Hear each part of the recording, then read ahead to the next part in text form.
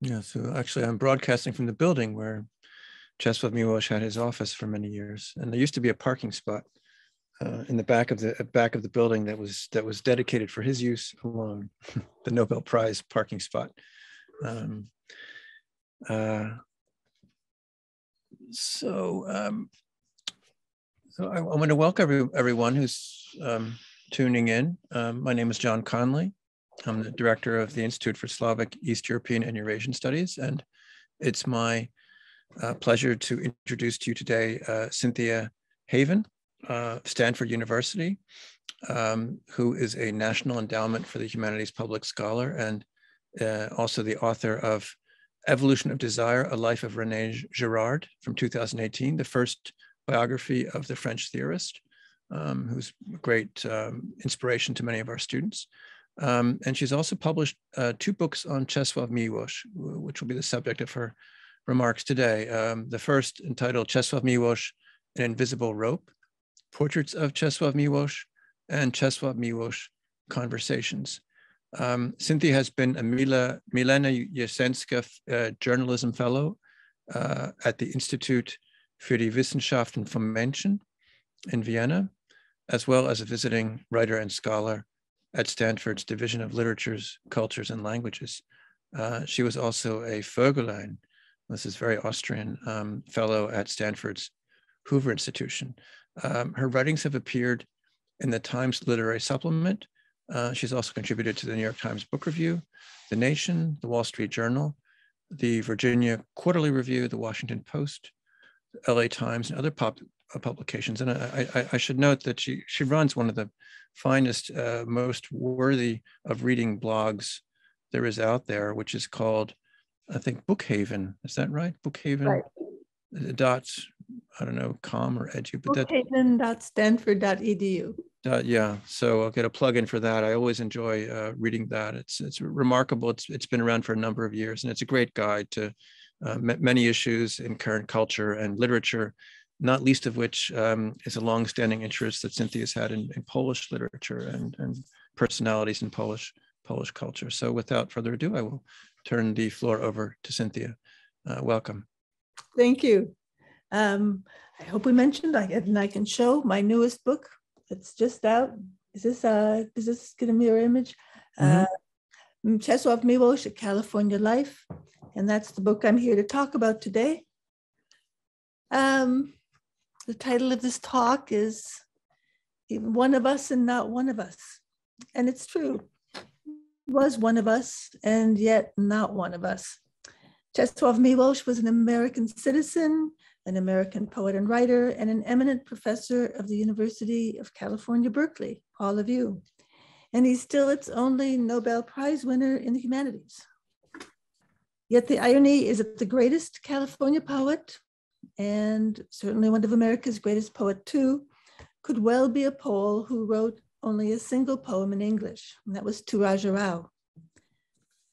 I'm told that few people remember him now at Berkeley, so let's begin with a general introduction. He was born in 1911 on his family's Lithuanian manor among the Polish-speaking gentry. His literary career took him to Warsaw and, after its destruction during the war, to a diplomatic post in the United States, where he served the Stalinist government of Poland in New York and Washington, and eventually Paris, where he defected in 1951. Nearly a decade later, he was invited to UC Berkeley. He was awarded the Nobel Prize in 1980, and with the birth of a free Poland, he repatriated and spent his last 4 years in Krakow before he died in 2004. Was he Polish, Lithuanian, American? All three, really. He had a hybrid identity despite himself. I interviewed him in the year 2000, the last to do so before he returned to Poland forever. I've talked about him all over the world, most recently at City Lights and at the University of Chicago. But now I'm at ground zero, UC Berkeley, where he had a longer residence than anywhere else in his life. I am speaking from the Heyday offices, my publisher. That's Berkeley, so I'm just across the town from you. So let me start by sharing a few stories and reflections on his life in Berkeley. But I must begin the story in Paris, 1951. He was the first writer of such intellectual distinction and creative distinction to defect from the Soviet bloc rather, and the first to give his reasons publicly in a press conference, saying that a lie is the source of all crime and that the paramount duty of a poet is to tell the truth. In those first feverish weeks after defection, he wrote Captive Mind, a searing dissection of what happens to the human mind under totalitarianism. It is a classic and still perhaps the book for which he is best known, and it's not a book of poetry. He was stranded in France because of his defection. His pregnant wife, Yanka, and son were left behind in Washington, D.C. Emigre groups in the US were livid, writing letters to the government protesting his possible arrival, the arrival of a diplomat from communist Poland. These were the years of the Red Scare, remember? And Miłosz was compelled to live by his pen as a result. It's a hardscrabble life for anyone, but in Paris, where the intelligentsia were solidly pro-Stalin, he suffered social isolation as well as poverty. How dark was this time? In the Beinecke archive, I was moved by one particular letter, which must have been a humiliating one for Miłosz to write. He discusses what he calls a personal problem. He wrote to the director of the Harvard International Seminar, who also directed a special studies project for the philanthropic Rockefeller Brothers Fund. They had discussed possible student exchanges during his time as a cultural attaché, but this time Miłosz is begging. And here's what he wrote. I shall be very grateful if you indicate me a foundation able to offer me a grant for creative work. If I seek your advice, it is because I do not know anybody among the personnel of the foundations and have not the slightest idea how to proceed in such a case. Nor do I see anybody more competent than you in these matters. I am sorry for occupying you with my private affairs. The young Harvard professor was Henry Kissinger. We don't know what reply, if any, he received. Help would come from another quarter altogether. The following year, Berkeley extended an invitation to the poet. He gave a polite refusal in 1959, but he was astonished next year when they renewed the offer again, and he came to Berkeley. And that move made everything possible. Miłosz, an oceanic thinker as well as a poet, spent 4 decades of his life, the bulk of his literary career here. His Nobel, his world fame, his stability, his enormous output of poems, essay, and translation made Polish one of the world's most important literary languages and legacies rather. And it was a result of these events that brought him here. He never knew how he got the invitation, but the department chair, Francis Whitfield, knew quality when he saw it. Like his friend and fellow Nobelist Joseph Brodsky, he had never been a teacher, and suddenly he was teaching Americans at a major university. So what did his students make of him? Here's one, and I will read it from my book. You may recognize the name of this student. Richard Lurie walked into Miłosz's classroom in autumn 1960, the very first class the poet would teach. The 20-year-old was unkempt and disheveled. It was still the beatnik era, a precursor to the revolt that would overwhelm the campus within a few years. He remembers meeting the very dashing figure of the man he used to call Mr. Miłosz. He said Czesław was a good teacher. He was grateful for the job, which paid a human wage after the deprivation of his years in France, he recalled. He had a very strong, dutiful, and conscientious side, which compelled him to do anything he undertook thoroughly and well. Certainly there was a sense of theater about the poet's self-presentation, Richard Lurie continues, he wore his dark raincoat over his shoulders cape-like. His chestnut hair with glints of red and blonde was brushed straight back. His foxtail eyebrows were always raised in amusement or amazement or alarm. And the Slavic brogue was irresistible. It was certainly irresistible for him.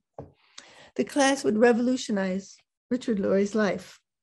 He would go on to become an important author in his own right with acclaimed fiction and nonfiction, including the novels The Autobiography of Joseph Stalin and A Hatred of Tulips. He would be a lauded translator of many volumes of Polish and Russian, notably Miłosz's Visions from San Francisco Bay. But that would come later. Lurie's baptism of fire occurred a little bit later in the term. And this is also from my book. Berkeley student Richard Lurie had for a time been an admirer of the dashing Mr. Miłosz, the exiled hero with fathomless layers of grief and gravity. But although he enjoyed the classes, there was no ticket price for the exposure, nothing to wound him into being. That would change abruptly one day, and he would get a taste of what he had so casually admired. Lurie recalled that in one class, Miłosz did, quote, something that was, for me at least, rather dramatic and would have more than 40 years of consequences. He continued, it was right after the midterms. Corrected in red, our blue books were stacked on his desk. Today, he said, I am going to read aloud one of the blue books without saying whose. It is rather well written, but betrays a typical American lack of any feel for history. Of course, it was Lurie's blue book. He said, I burned with private shame, he recalled, but he reacted with defiance. To hell with him. I'll get one of those. I'll get a sense of history if it kills me. I vowed in the no doubt typical American beliefs that you can always get what you don't have. Later, I was much irritated to learn that for Miłosz, as for Joyce, history had always been a nightmare from which he was trying to awaken. But by then, it was too late.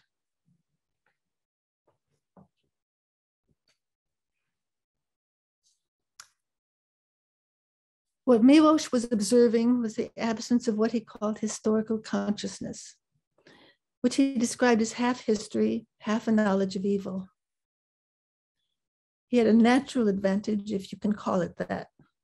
As he said, and this is from Miłosz, I feel that the greatest asset that my part of Europe received in the history of the 20th century, the privilege of our being the avant-garde of inhumanity, is that the question of true and false, good and evil became operative again. Namely, good and evil, true and false, have not been discovered through philosophical discourse, but empirically, like the taste of bread. He was a gifted and seminal teacher, but Miłosz wasn't always loved by his Berkeley colleagues. As he told others, he didn't hesitate to dodge developmental duties by playing the stupid peasant. It wasn't laziness. His industriousness was legendary. But rather he had a far-reaching sense of vision and mission. Here's what he did instead. During these early years, he edited an influential anthology, Post-War Polish Poetry, and also wrote the monumental History of Polish Literature, the rare textbook that could be read for pleasure. The reason Polish literature has achieved a stunning recognition in our times is because of his tireless labor. These names are known to us today because of him. Zbigniew Herbert, Wisława Szymborska, Anna Sfir, Tadeusz Różewicz, Alexander Watt. He brought many of them, particularly Herbert, into English for the first time. He had help, but he had to create it first. He lived in a nation where he spoke a language that was considered obscure. And so he trained and encouraged a generation of translators, either in the classroom or through friendship. Lillian Valley, Claire Cavanaugh, Richard Lurie, Louis Iribarne, Peter Dale Scott, Robert Pinsky, Robert Haas, Berkeley's Bob Haas in particular. Haas explained his good fortune to me in these words. So, by accident, in the course of this, at an age when I was really too old to have a master anymore, I got to apprentice myself to this amazing body of poetry. I also remember him at the Miłosz centenary in Krakow 10 years ago, when Bob was asked what it was like working with Miłosz so closely for so many years. And he responded in a beat, like being alive twice.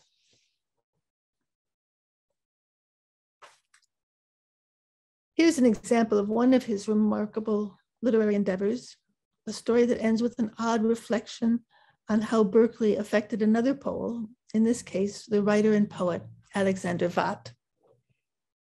He's one of Poland's foremost intellectuals and the author of the Lucifer Unemployed stories. The former prisoner and memoirist was in frail condition, physically and psychologically, when Miłosz and Berkeley extended an invitation to him in 1963. He rebounded on the Pacific, but the recovery was brief. Depression, self-doubt, and poor health returned. Miłosz attributed the decline to California itself, a place where good and bad interactions had, as Miłosz said, a low level of psychological intensity. While Watt had expected society, debate, engagement, and an audience, he soon realized, as Miłosz explained, quote, that no one had time for long conversations here, that everyone was on his own. You want to give a lecture? Fine, give it. You want to write? Write. You don't want to? So don't. All this creates an impression of indifference, of the individual vanishing into a landscape and masses of people, both of which dwarf him. The impression may often be mistaken, but it can be depressing, as it was for Watt. Or in the American vernacular, we'd say, don't make a meal of it. Of course, in Polish literary circles, the meal is precisely the point. The landscape affected Watt too, and he ascribed its demonic powers to the Pacific.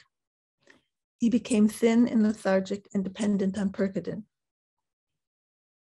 Richard Lurie, listened to Miłosz's interviews with Watt and Berkeley.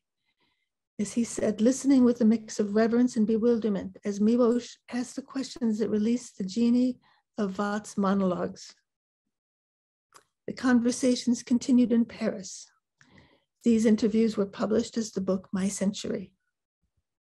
15 years later, Lurie would translate the book into English. In the New York Times Book Review, the prominent Polish scholar Jan Gross called it a spiritual biography of a generation of European intellectuals. The book threw a spotlight on the Soviet prisons, as Solzhenitsyn had done for the camps, but this passage is overlooked. Watt had been a veteran of the Soviet prisons, and he had suffered confinement in the worst of them. They were a, quote, commune of male sweat, lice, and anxiety. But Lubyanka was the worst. He said, Watt, that is, I would never have believed that you could have suffered to that degree, that acutely, and not die, that you could bear it in Lubyanka. Then he added an aside to Miłosz. It was to happen again, and perhaps in even worse form many years later, in your Arcadian Berkeley, where I had ideal living conditions. Very strange. It's a mystery to me. Yes, in Berkeley, it was probably even worse. Keep that in mind. Berkeley is worse than the Lubyanka. I loved Andrei Franacek's 2017 biography. It's a masterpiece, and yet somewhat short on America, other than a biographical fact. One phrase stuck. He wrote, "It is necessary to slow the pace and expand or dilute the story to present somehow the taste of this California monotony." Monotony? Berkeley in the 1960s? Are we talking about the same place? That's about as precise as Lubyanka. People often ask me where Miłosz stood politically on questions, but he was never a political animal. He said he was against the Vietnam War and often sympathized with the protesters. Yet he felt, as he said, what makes them rage is that they have too much. He was keenly aware of how few rights students had in the Eastern Bloc, and he remembered the book burnings of the Nazis. On one occasion, Miłosz was confronted by protesters who were barricading a path on the campus. And raising his cane, he announced in his best Slav accent, "Be gone, spoiled children of the bourgeoisie." The crowd made way for him. Miłosz saw much in the Times for ridicule. One example, he said the weekly underground paper, the Berkeley Barb, was for him the strangest reading in the world, as it extolled gentleness, goodness, hashish, and various manifestations of the Godhead, yet also 15 minutes of hate in every issue, usually towards anyone with power, from the White House to the local cops. But for the most part, I think he was working on a different scale. He had seen the demolition of Warsaw and watched half of Europe fall under Stalin's power as the West turned its back. He viewed the world through a wide-angle lens, the widest possible, and as a movie, not a screenshot. Miłosz had written to Kissinger in 1958, begging for help as he struggled to make a living in exile. But times had changed. Just as the Polish poet's fortunes had risen over the years, so had the fame of his former pen pal, Henry Kissinger of Harvard. The Beinecke library file included only one other letter to him, Miłosz's short, formal message of August 12, 1975. Miłosz congratulated Kissinger, who had become US Secretary of State, for the fulfillment of his personal destiny as a successor to Prince Metternich at the Congress of Vienna. He knew that Kissinger had been fascinated by Metternich and that his dissertation had praised the Conference of Vienna, which stabilized Europe after the Napoleonic Wars. That equilibrium, however, did not benefit Poland. It had remained partitioned, with the largest chunk of it under the thumb of the Russian Tsar. History repeats. Kissinger ratified the Helsinki Accords, which consolidated the Soviet Union's grip on post-war territorial gains in Eastern Europe. The agreement confirmed the US policy to withhold recognition from the Baltic states, including Miłosz's Lithuania. It was another slap for Eastern Europe, a revisiting of Yalta. Milton's letter drips with a chilly irony. He reproached Kissinger in unambiguous terms. Quote, this is from the letter. "Unfortunately, Thomas Jefferson's advice has been forgotten," he wrote. And then this Lithuanian-born Polish poet cited Jefferson's own letter condemning the Tsar's, quote, "participation in the demolition of ancient and independent states, transferring them and their inhabitants as farm and stocks of cattle to a market for other owners, and even taking part in the spoil himself." Miłosz told Kissinger that he had done the same at Helsinki, making the US participate in the plundering of the old world. That was Miłosz's politics, I think, and it changed nothing.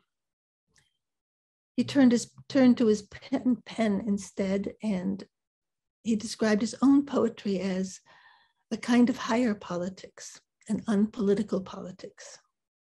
And he had a point, as always. 5 years later, he would win the Nobel, and that changed everything too.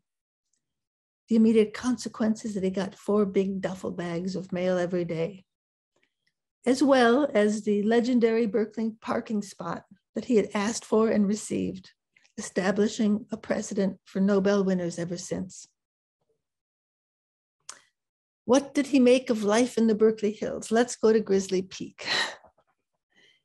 Here's what he wrote a year after his arrival in 1961. He considered, by the way, his first calling to be not a poet, but a naturalist, and he was a great lover of nature. He wrote, "How to begin about this California? Something like the Riviera, but on the wild side. All that in spite of the view that I have from my window of 5 neon cities, about as close to us as Paris from the suburbs. The wildness depends on something else," he continued, "on the eucalyptus, on the mountains as if they were on the moon, on the desert, on the restless ocean, furiously smashing the cliffs, and emptiness. In a word, grandeur, or on the foul chemicals above the nearby industrial cities, rattlesnakes and barking seals." That's from a letter he wrote to the influential post-war literary critic Jan Blonsky. But here's from my own book. Let me see if I can find it.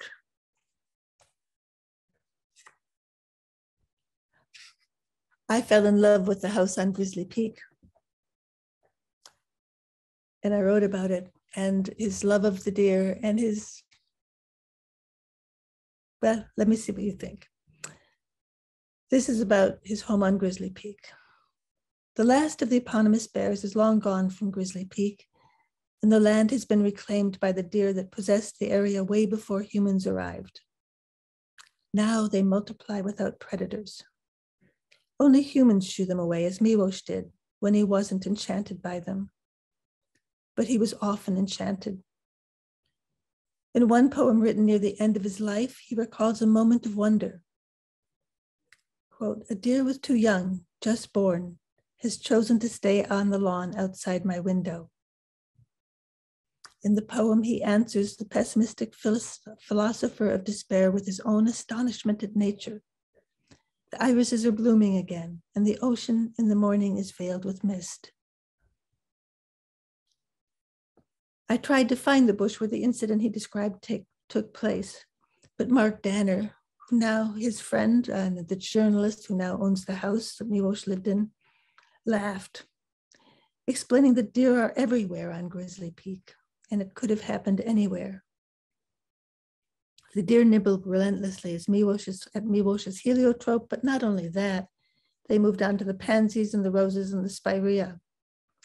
They chewed away the leaves of a newly planted apple tree, which Miłosz had put into the ground with optimism that quickly yielded to despair. Now Mark Danner says they come to the window to observe him as he works, watching him move through the house, their heads simultaneously moving from left to right and back again, as if following a tennis game. For Mark Danner, these elegant and annoying creatures are forever linked with Miłosz's death. On the morning of August 14th, 2004, Danner went downstairs for coffee and saw an unprecedented sight in the backyard. He counted 13 deer. He said, "I had never seen anything like this." And I thought, my God, there's a confab, a papal conclave or something. What is this? In one of the back rooms, the phone began to ring, and he heard the voice of Bob Haas. Mark, pick up. I don't want to leave this on the machine. I just had a call from Krakow, and Czesław has died." The death wasn't unexpected. Miłosz had been ill for over a month and was, after all, 93 years old. Danner looked at the convocation of deer that had silently gathered to say farewell to the man who had both opposed and sheltered them. A wave of sadness overcame him, and he thought, how can I ever get anyone to believe this story that they have gathered here in some way? Then Mark Danner shows me his copy of the collected poems, which bears Miłosz's dedication, dated March 25th, 2002. In the name of all the generations of deer inhabiting Grizzly Peak. Miłosz famously returned to Poland in 2000. He came back only once in grief, as his wife, Carol, an American more than 3 decades his junior, was dying in a San Francisco hospital. "I'm afraid this place will catch me," he told Haas at the memorial on what would be his last visit to America. He had been proud of being an American citizen, a place where he had been so loved by so many, the place that took him in, that gave him a refuge and a home, financial security, and an academic post. Haas told me it was as if he couldn't keep both places in his heart at once. And so he turned against the country that alternately embraced and ignored him. As Haas said, he wasn't always fair. His serene, tender, late-life marriage is one reason he turned so fully to America for a time, and with her death, away from it. Well, it didn't catch him, but I hope he has captured us, at least a little. Why did I write this book?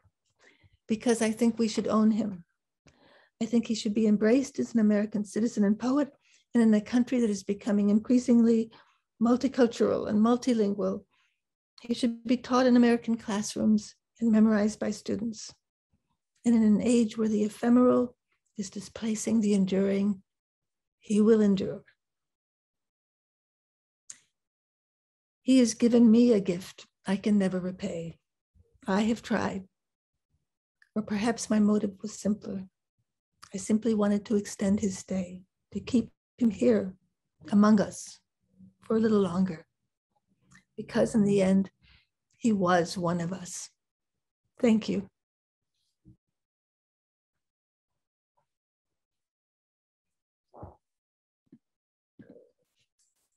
Well, thank you for that magnificent presentation of a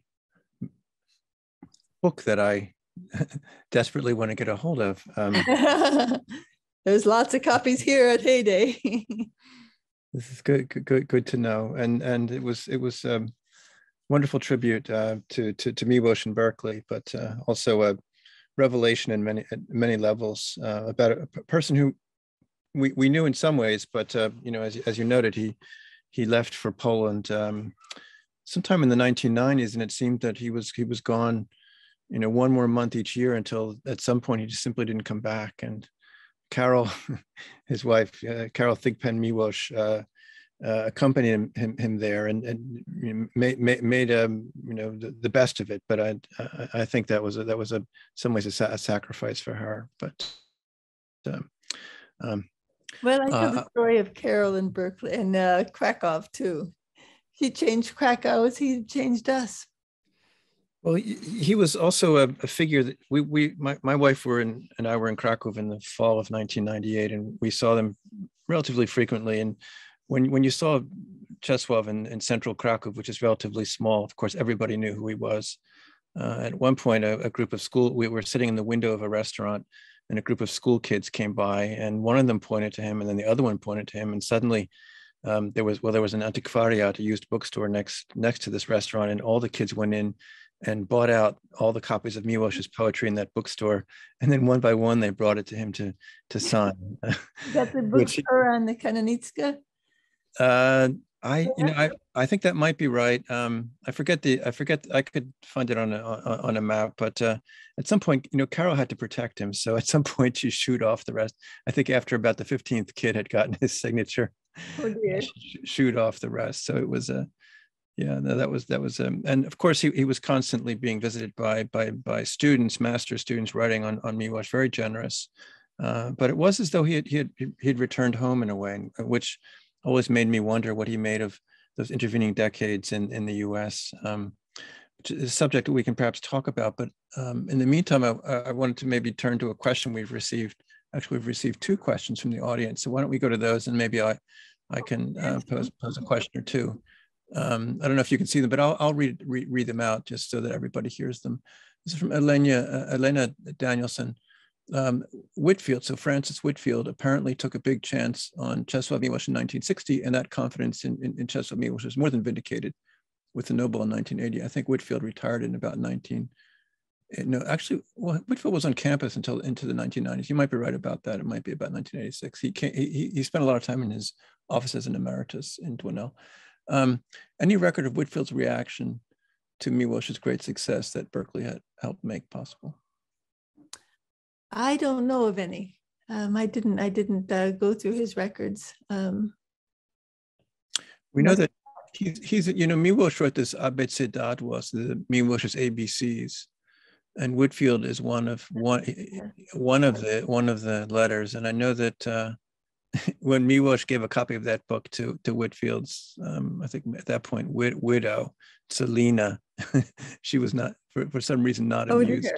But it was a great, it was a great tribute, and it's a relatively thin book, so obviously Whitfield stood all those years later. So that book came out, I think, in the 1990s. This is the next question is from David Korokovsky. Thank you for some great reflections, Cynthia. Two small questions, specifically about the relationship between Miłosz and the Slavic department at Berkeley, in which he was housed. Could you say more about some of his relationships with the other Slavic faculty? I'm curious in particular about the one other Polish literary scholar, one of the other Polish literary scholars, Wacław Lednicki. They must have intersected briefly, and his very own successor, my own professor, David Frick. I don't know of his relations. I mean, he had friends among the faculty, Leonard Nathan, who encountered him in the library. I don't know if you know that story. Go ahead. Leonard Nathan had just reviewed one of his books in I can't remember which book, and bumped into him in the library and said, I find your work very interesting, but I do have a question. You say that you're a practicing Catholic, and yet, I'm trying to remember the story exactly. Did I have a question about your heresies? And Miłosz said, and how do you think I, as a Catholic, feel? Or something to that effect. I'm spoiling the joke somehow. But they became friends, and I believe Leonard Nathan translated some of his work too. So there was, and of course there was Robert Haas, who came on the scene, and I can't remember when he came to Berkeley, but they met at an international poetry festival, and Robert Haas suggested that his poems could be translated better. And he became Miłosz's foremost translator. Bob is an amazing guy too. And sorry, I think we lost you for a little bit, Cynthia. Could you? Okay. When did you lose me? About a minute ago. I don't know whether that's true for Zach and Jeff as well, but I just mentioned that. Are you losing on my side or on your side? I don't know. Yeah, I think it's hard to say. But in any case, would you just maybe reiterate what you said in the last minute? Well, I mentioned that he met Leonard Nathan. I got that. Got the Leonard Nathan. He met Robert Haas at an international poetry festival. It was kind of an inevitability. They both had the same publisher, Dan Halpern of Echo, and they both lived nearby. And Haas suggested that his poems could be, tried to diplomatically suggest that his poems could be translated more effectively. And as a result, they formed a very close collaboration, and it revolutionized Bob Haas's life. That was a great good fortune for both of them. It said that Bob Haas still can't have a half-hour conversation without bringing Miłosz into the conversation. Yeah, but did you have a sense when you were researching the Berkeley part of your story that he was in some ways a bit of an outsider? My sense in the Slavic department was that he felt himself to be a little on the outside, and in the department as a whole, and maybe confronting California culture. The house on Grizzly Peak is almost like a refuge. It's high above the city, and right, it's like an escape almost from from a lot of things. It's its own world, and so I one wonders, life of a great poet, a great man, what impact it had being here versus perhaps being somewhere else, like Paris, where he spent all those years, a full decade in very difficult circumstances, and then and such an unlikely transference from from Paris, where there's this very dense, opinionated, cultural, intellectual atmosphere. He said that when he landed there in the early 50s, it was like being in Warsaw because he was once again among Stalinists. It was as though the intellectual, the sort of the milieu had hardly shifted. But coming out to California, I don't know. I mean, it always seemed somehow that it was difficult to fit in. And this is maybe a bit of David's question. I mean, whether he did find a sort of a circle or whether he was indeed kind of a refugee in a way all those years, not really part of the surroundings. Do you have an impression about that, having thought about this and written about? But by then, you mentioned Berkeley colleagues, Peter Dale Scott, although he had a somewhat different position with the university, but that became a close friendship, and I described that in the book. He was very much on his own wavelength. I think as I said, he was very, whether or not he realized it consciously, he very much had a mission. And there weren't many Polish colleagues. There were a few, but the Slavic departments of universities have always been dominated by Russianists. But he brought into a circle, and he was training all these students to be translators. And I mean, it's the output is enormous. I mean, you look at the history of Polish literature, it's a book like that. And that was just in the first few years he was here. It's an extraordinary work of history and literature of both. You mentioned go ahead. He's a great historian. I mean, he was, for me at least, that was one of the revelations. It was his historic knowledge and consciousness. You mentioned that this is something he brought up with Lurie in their first encounters in the early 1960s, and I was struck that in his letter to Kissinger, he was able to cite Thomas Jefferson. Yes. What is this Polish poet reading yes. Thomas Jefferson? But go ahead. Something we shouldn't forget, and the Fernacek biography brought it forth, and I'm glad that Tony was open about it with me. The enormous suffering in his home life has not really been sufficiently, I think, weighed. The death of his first wife, which took, 2 decades? A slow inching thing where eventually he was having to bathe her and feed her. And then his younger son going mad, pulling out a gun in Berkeley and having a hit list of professors he wanted to get. I think professors were on it. I'm not sure if they were the whole list. That must have been an extraordinary humiliation for a man who had tried to live as a good citizen. I mean, this was the place that had given him a refuge. And dealing with these crises, in the Fernacek book, he says that he would have been happy to give up. He prayed that he would be happy to relinquish the Nobel for his son's sanity. So I think that would be terribly isolating, to be a caregiver of 2 members of your family. Yes.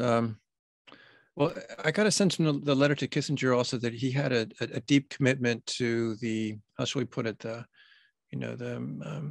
unfreedom that was the fate of Lithuania, Poland, and the other states, an area that was largely forgotten and dismissed by a lot of American intellectuals, especially on the left.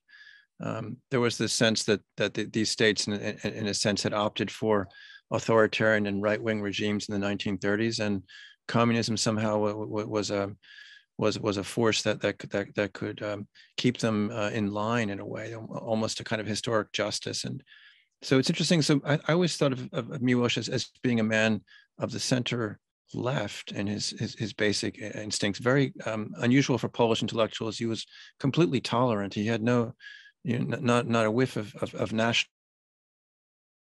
nationalist sentiment at all. Very unusual in his period as well. In the 1930s, when he was a student in Vilna, he was. But in the U.S., he must have come across as sort of a cold warrior. And I'm wondering whether the perception of him in a place like Berkeley would have been that he was the man with the cane shooing away the student. I think the cane, I think, was my imagination, but he didn't say that. I imagined him with a cane, and it was more dramatic that way. Yes, I mean that was a source of some discomfort, and he had been considered a left winger in Poland. Yeah. And then you come to America and you're the same person, and suddenly the whole political world is turned around on the other side of the moon, and you're suddenly considered a right winger because you're not ready to embrace some of the excesses of the 60s, shall we say. Yes. But he was still the same person. But I think the free speech movement, the changing of, he was deplored Berkeley's move to eliminate foreign language study. I think that was it. There was a scene, and I don't remember who he was with, where we saw the students destroying some books, and it brought back memories for those who had been around the Nazis. Mm-hmm. In Nazi occupied over where he worked for a library. Yes, in Warsaw during the war. Yeah. But he did seem to find at least the quiet and the peace that he needed for some extraordinary productivity of poems, but also prose, a number of autobiographical works. I'm guessing that his native realm was written in Berkeley. Is that accurate? Well, most of his books were written in Berkeley. I mean, all his books were written in Berkeley till he could go back in the 1980s. And then he spent, as you pointed out, only a couple months a year. Then there was martial law was declared, and he was closed out again. There were letters. I mean, his output was so enormous. I remember Tony Miłosz describing to me his father getting up in the middle of the night and going to his books and wanting to learn more. The amount of learning of the man, he's just endless. Yes. And we don't have all his stuff in English yet. There are whole volumes of his correspondence that exist in Poland and not here. He's an extraordinary scholar. That's, I think, so Whitfield was onto something when he called him here to be a professor. Even though he didn't have his PhD. I remember my colleague Nicholas Riazanovsky recalling many years later that there had been some objections at that point, so 1959-60, that Miłosz, how can you call him to Berkeley as a professor? He has no PhD. And I think Riazanovsky said, or maybe it was Whitfield said, a poet does not need a PhD, something along those lines. In other words, it's even higher calling than a doctorate would be. But Whitfield said that. Whitfield said it, yeah. Okay. I wish I'd known that. I would have put that in the book. Yeah, it might have been either Riazanovsky or who was a extremely impressive and cultivated world scholar, a refugee of an emigre family as well. But I remember seeing Miłosz just sitting. This would have been in the 90s in the very bottom of Doe Library, just pouring through some volumes. He had an intense interest in theology and in you mentioned this fellow coming upon him and asking him why he was a heretic. Well, he wrote essays about was it Swedenborg? I think he wrote a very long essay on Swedenborg that appeared in English translation, and all of this stuff was done with deep knowledge. It was not at all impressionistic. This was not, in other words, these are not essays, right? The volumes that have appeared of his writings, long pieces on Swedenborg or various figures in Polish history are not simple essays. They're deeply learned with solid, what we would call an academic apparatus. There's also this very long correspondence of his with Thomas Merton, who was so again, and in the course of the correspondence, he's bemoaning the fact that they're in Berkeley and the kids are watching television.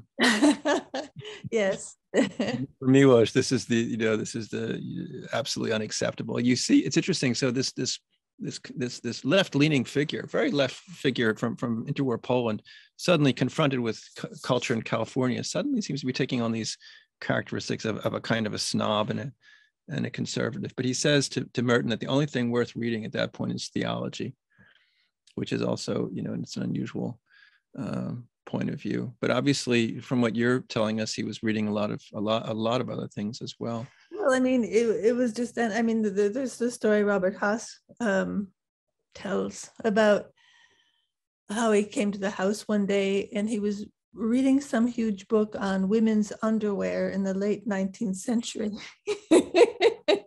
with pictures. Typical scholar.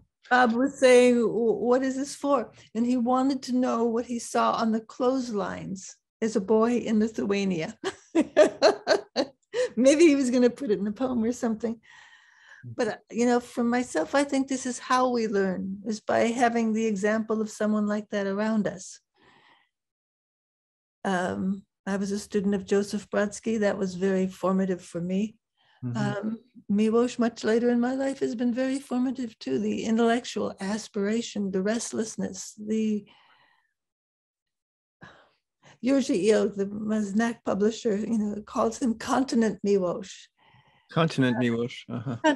He refers to the continent Miłosz. I think that might be too. I think it's the planet Miłosz. There was an endlessness to his learning, to his output. And you're talking about isolation. That is also isolating. To be doing that much, to be writing that much, to be taking care of a family, to be training translators, and he still had time for vodka. So we have a question from Luba Goldberg. Hello, Luba. She says, thank you, Cynthia, for this moving tribute. I look forward to reading the book. I have two questions about your work as a biographer. One, you are clearly a very sympathetic biographer. There were some wonderful moments where you read from your book, and I caught myself not knowing whether you were quoting Miłosz or narrating. Were there moments in your work when you felt you couldn't understand Miłosz, couldn't sympathize, or did not know how to narrate? And the second question is about going from writing about Girard to writing about Miłosz. Did the switch require some shift or adjustment for you as a biographer? Well, my current project is I'm doing, by invitation, a Penguin anthology for René Girard. So I do feel like I've been toggling back and forth between these two very different sensibilities, very different bodies of work. At the same time, to both men, and also to Joseph Brodsky, because I came out with a book. Oh gosh, you didn't mention that. I did a short book on a conversation with George Klein about Joseph Brodsky. All three men are endless, and they're an endless inspiration. And the inspiration is such a cheap word. Stimulus, maybe spawn. They're a standard. There's something that kind of to aspire to, for lack of a better word. I wouldn't have. I think if you're going to spend this much time with someone, you better like them fundamentally. You better admire them fundamentally, because it's a lot of. I don't know how Richard Louis wrote the autobiography of Joseph Stalin. That's a mind I wouldn't want to be in for 15 minutes. I guess we should be glad someone did it. So I don't. Luba's question. Was it narration versus? Well, I'll retreat. Okay. Were there moments in your work when you felt you couldn't understand Miłosz, couldn't sympathize, or did not know how to narrate? That's part of the first question. Okay. I think he had a harsh side. I think that he could be unsympathetic towards lazy students. I think something that's been treated very gently has been his treatment of women. The difficult liaison between the death of his second wife, who was dying, as he was beginning a new relationship. On the other hand, those of us who have been close to that situation, know how hard it is for the surviving spouse. And I can even sympathize with that. One doesn't have to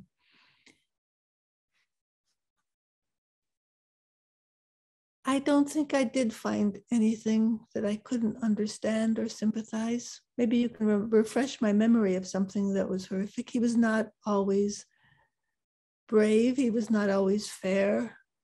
I guess I have enough of that in myself that I can sympathize with other people's lapses. I found him admirable still. The second question is about going from writing about René Girard to writing about Miłosz. Did the switch require a shift or an adjustment from you as a biographer?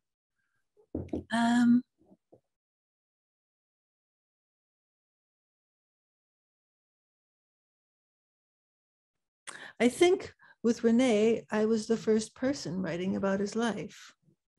So there was this great, okay, well, René, we can talk about foibles of Czesław Miłosz. René really was such an exemplary person. He was a wonderful husband. His children adored him. He was a wonderful, and there was a lack of incident in the external life. And nothing had been written about it. So you were having to contextualize things more to, he went through World War II, but he didn't seem to have he was never working with the resistance or anything like that. With Miłosz, it was kind of the opposite. There was so much going on in the life. There were so many incidents. You really had to be selective. And I kept having to pull myself into the interaction with America, because Andrzej Franacek wrote a marvelous, what is it in Polish, 1,000-page biography. That didn't need to be done again. What needed to be done was to take this particular slice. So in one case, you're widening the aperture. In the other case, you're kind of zeroing in and making sure that you can stay on target. We have a question from Polina Barszkova from our Slavic department. What is the importance or the problem of Miłosz for our contemporary historical moment? Oh, also thank you for your book of interviews of Brodsky. So what would you say to that, or his importance for our contemporary historical moment? He died 2004. I mean, this is a moment he couldn't have anticipated. Do you have any? I talk a lot about that in the book, about how he anticipated much of what's coming forth. Well, you point out his reaction to television. He was already seeing the pollution of the mind, as he called it, that we worry a good deal, and rightly so, about pollution of the water, pollution of the air. No one is worrying about pollution of the mind. That has only become more true in the years since his death. Certainly his just, he was an exemplar in a way of just his aspiration. I guess that in that way he and René are alike. His wish to understand everything, his wish to encompass everything, the wicked as well as the good. I mean, some of his poems probe that. Pardon me, I've kind of lost track of the question. His importance for our contemporary historical moment. Thank you. Well, that's it. I think he was, I call him a prophet of Etre.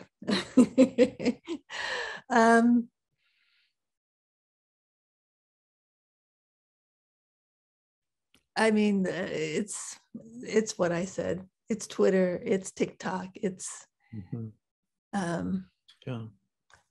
the wish for more and more leisure, the ability to have more and more leisure and to fill it in less meaningful ways.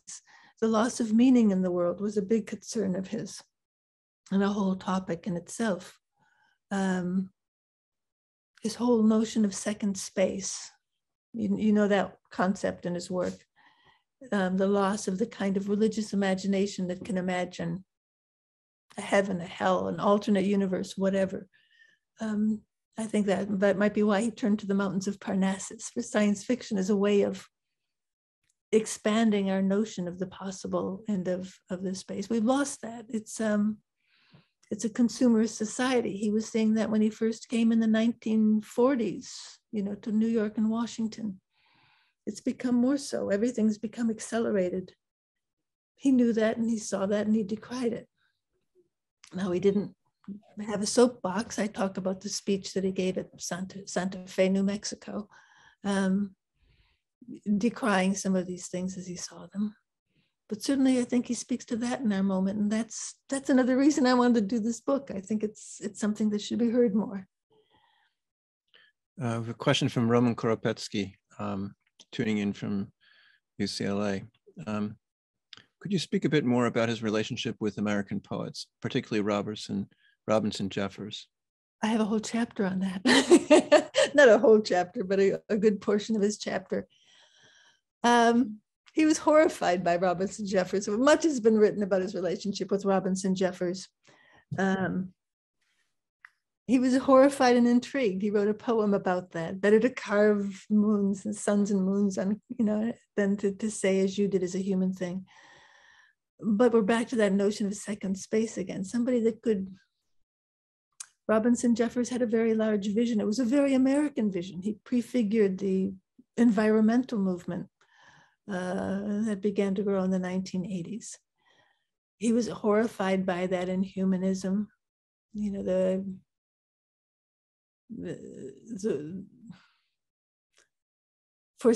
Jeffers' ability to foresee or with not pleasure, but to look forward to the elimination of man from the earth, where the earth will only be filled with rocks and sea and hawks again. To Miłosz, that was a kind of blasphemy. But he was intrigued with the daring, as he was by Allen Ginsberg's daring. He thought it was deplorable to expose his mother in the way he does in Kaddish. But he admired the daring, the pushing of a poetic frontier, which Robinson Jeffers did too. And there's a brief correspondence between Ginsberg and Miłosz at Beinecke. Ginsberg, I think it was mostly just Ginsberg sending him postcards. But at one point he said to Miłosz, this has got to do with the left-right thing again. You're not as much of a square as you look. Oh. And Miłosz repeated that again and again. I can inject maybe an anecdote from his visit, one of his last visits to Berkeley. He went over, David Frick and I were supposed to meet with him for a drink, and he and Jerzy Ilk had spent the day smoking pot somewhere in Marin. They weren't up for meeting us for a drink. I don't know, that would have been around 2000, I think. Now, who was smoking the pot? I think it was Czesław, Jerzy Ilk, and someone else over in Marin, where one does, well, that's my recollection. David could maybe fill in the gap. So he wasn't a square. That's he wasn't a square. Maybe, yes. I was just what was surprising is during his diplomatic, I'm looking for the passage I wrote, how eagerly during his stay in New York, particularly Washington, D.C. was not as fruitful. He really tried to get to know every major writer and poet especially in New York. And I had a list of the people. He went to the Bread Loaf Conference of, 1947? He was the cultural attaché of Poland, right? So in a sense, that was... Well, he was the cultural attaché to the US, yes. It's not an elevated diplomatic position. I've been told it's the lowest ranking person, and mostly you organize cultural exchanges, which during the Cold War weren't happening anyway. So that gave him a lot of free time to go and hobnob with writers. And Albert Einstein. And Albert Einstein. I can't find the list of poets that here it is. He was writing columns for poems for Poland publications. He was discussing Robert Lowell, T.S. Eliot, E.E. Cummings, Carl Shapiro. He wrote an article on William Faulkner, who he considered the greatest living author, because of his consistent strength of vision. He reviewed William Carlos Williams' new volume, 1947 Breadloaf Conference. He would have probably met Robert Frost. He translated Whitman, Markham, Carl Sandburg, Rachel Lindsay, Negro Spirituals, and more. I mean, that is an astonishing amount of work for somebody who at least has the title of cultural attaché. And then I have Peter Dale Scott's speculation that he must have met Auden, though we have no record for it. He was a good friend with Thornton Wilder. Thornton Wilder helped his family when he was unable to return to America and when he was stranded in France. So again, the industry and energy is just inspirational if you want to rise to the challenge. Question from Irina Paperno. Hello, Irina. Your subtle empathy has shown in the way you read the remarkable moments from Miłosz at Berkeley. The theme in these episodes, or most of them, was misunderstanding. Miłosz and Watt, speaking of Berkeley being Lubyanka.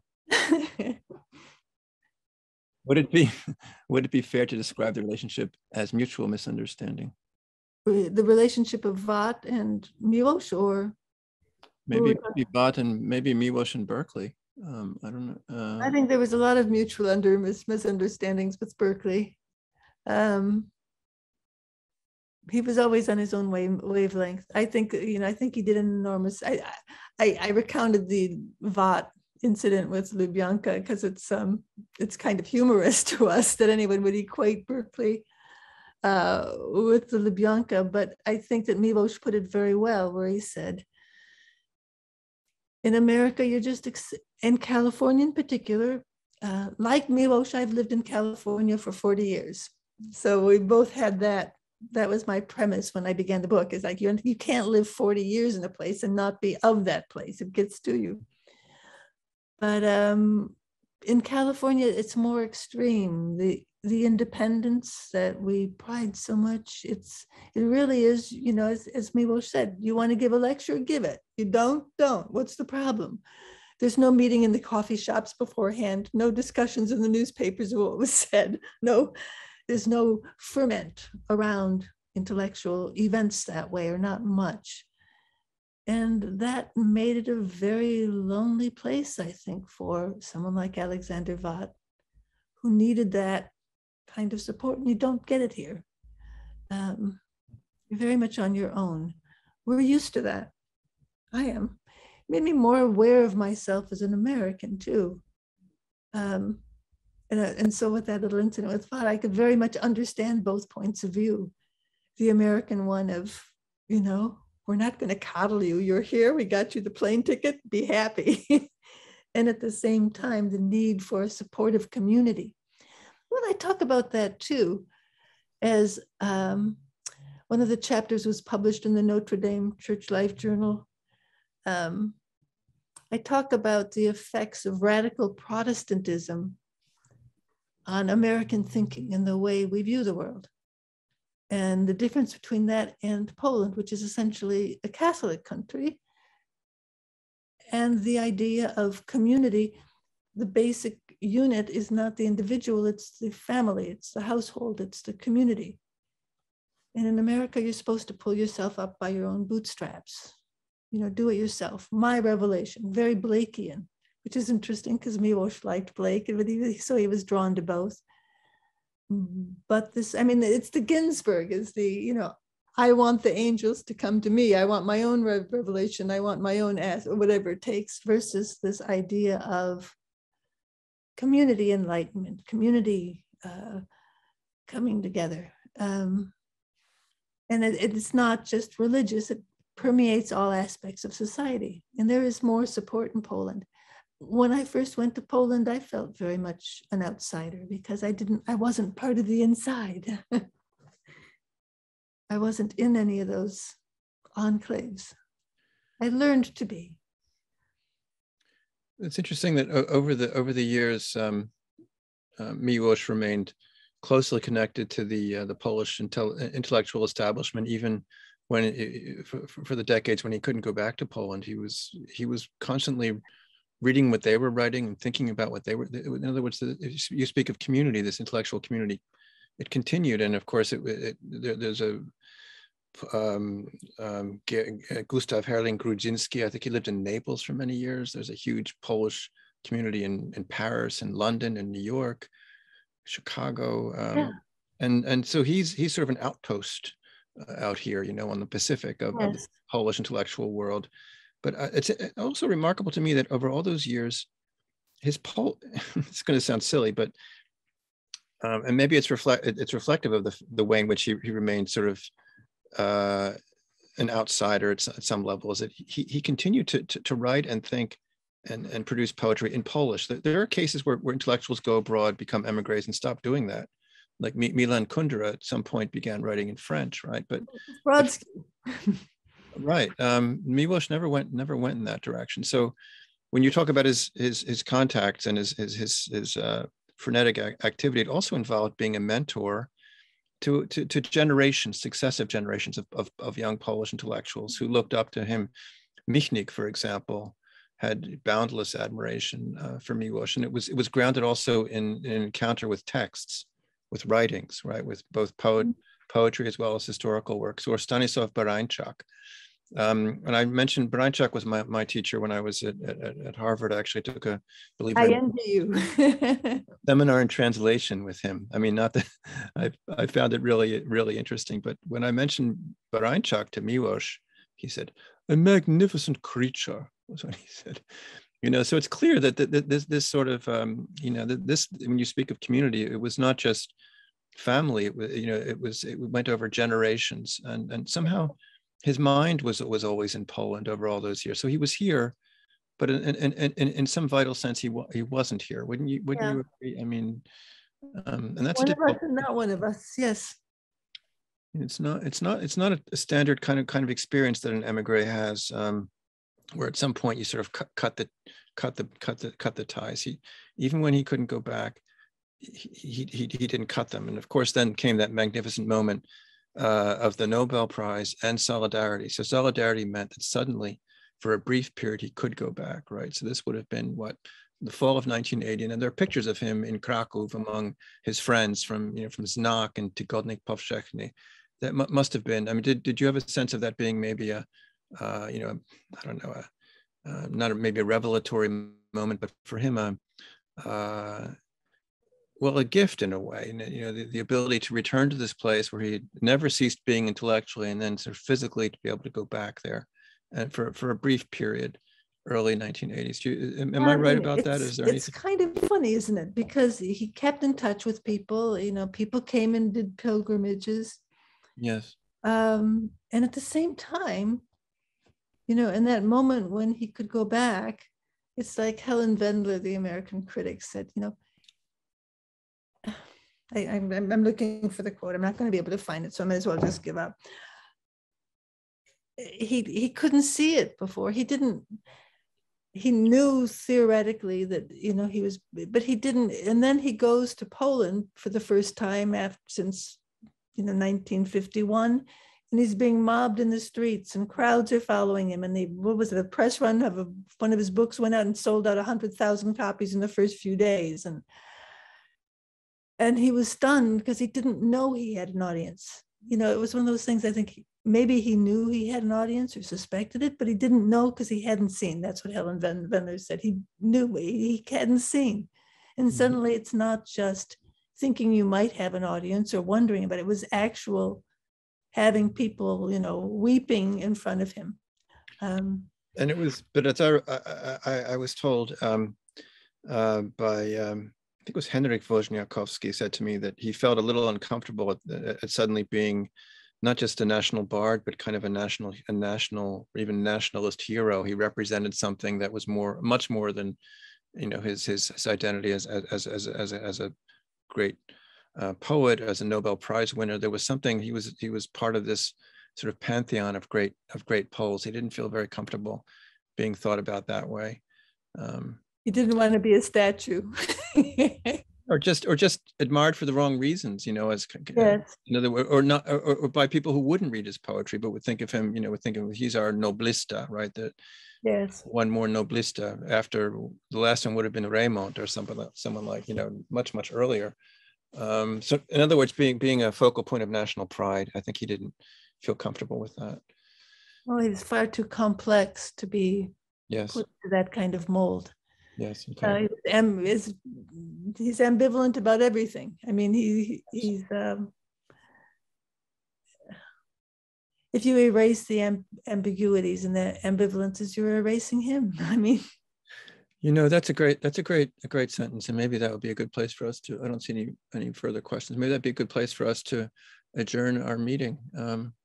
Well, it's been a pleasure. Thank you for inviting me, all of you, John and it's been Jeff, and yeah, it's like reestablishing contact with this man who, you know, once lived here, and you know, and was such an important presence. So it's great in a sense through this conversation to have him back. Well, I hope he's still alive in your classrooms, because we have so much to learn from him still. Yes, well, certainly in anything we do on East Central Europe, modern Europe, he's there. Great. So so I want to thank you all for attending, and thanks again to Cynthia. This was really a very special encounter for us. Thank you for having me. Okay. Be well, everyone.